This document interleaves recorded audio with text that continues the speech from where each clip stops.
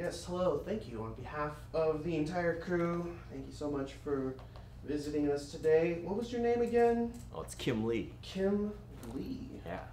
All right. And tell me a little bit about yourself, Kim Lee. Well, from New York City, and big into karate. Got influenced from watching Bruce Lee movies and also watching tons of anime. Like Dragon Ball Z was my big influence, and that caused me to want to just learn how to do all that martial arts stuff. Okay. Dragon Ball Z and Bruce Lee. Like the one with the Super Saiyan. That's right, Super Saiyan, and Goku, going Super Saiyan style on people. Okay. All right, and tell me about Mars. What compelled you so much to, join us here today? Man, just like from an episode of Dragon Ball Z, I remember Goku going out in outer space, and he was training on the different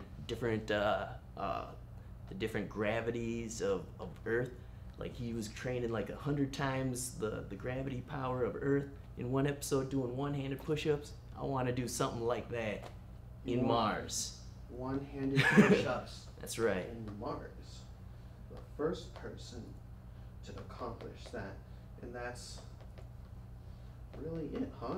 So this is going to be a very small 6-person crew.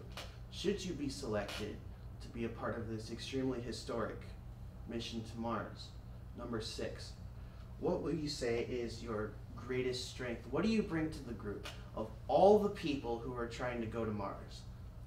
Why you? I am the one that can. I will be the one that the enforcer of making sure everyone, is following by the rules. I'm gonna be the one that, yeah, like kind of like a police officer in outer space. Police officer. Yeah. In outer space. Making sure everyone is in line and nobody going crazy. Now, are we talking one of those stereotypical donut-eating police officers, or are we going for more of a Bruce Willis, John McCain vibe here? I'm a total serious guy, so everything by the books. So everything by the books, no jokes. That's nothing. right. Okay, so you're one of those. You're the guy who doesn't let anybody off with a warning. Me? Oh, depends on the situation. But I will definitely let people know if you're getting out of line. Getting out of line. What about weaknesses? Like, what is something that might hurt the group? Everything on the table. This is a judgment-free zone. And my weaknesses, there's not much.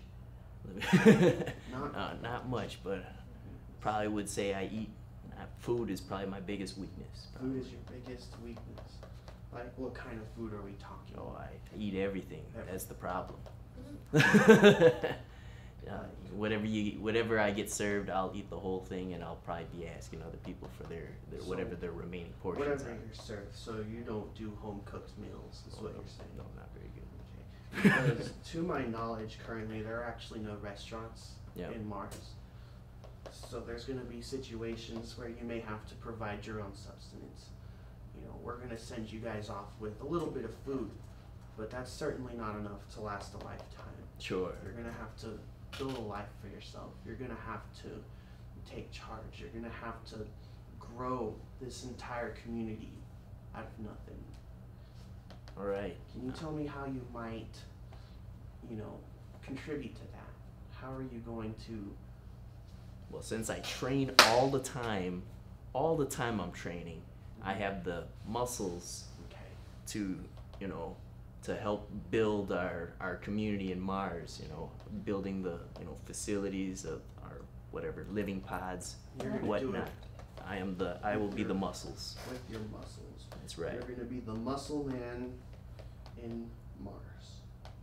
And just so you are fully aware and understand the full gravity of the situation, should you be selected for this extremely historic mission to Mars, number 6, you will leave this planet and you will never return.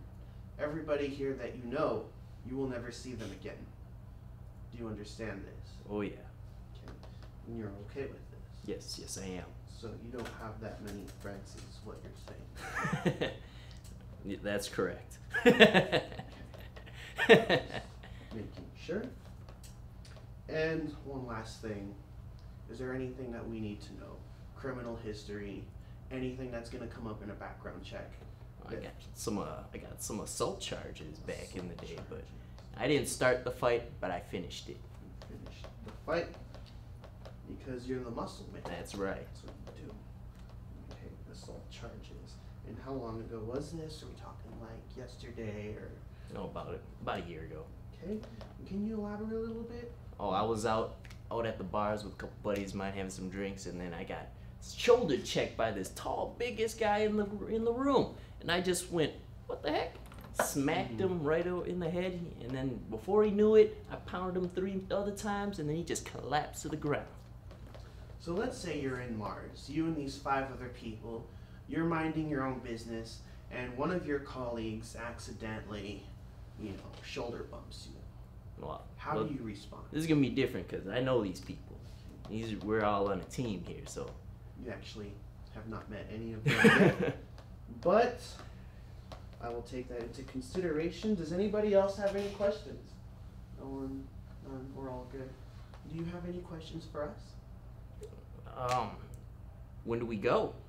Unfortunately, that is classified, but we have your phone number, we have your email.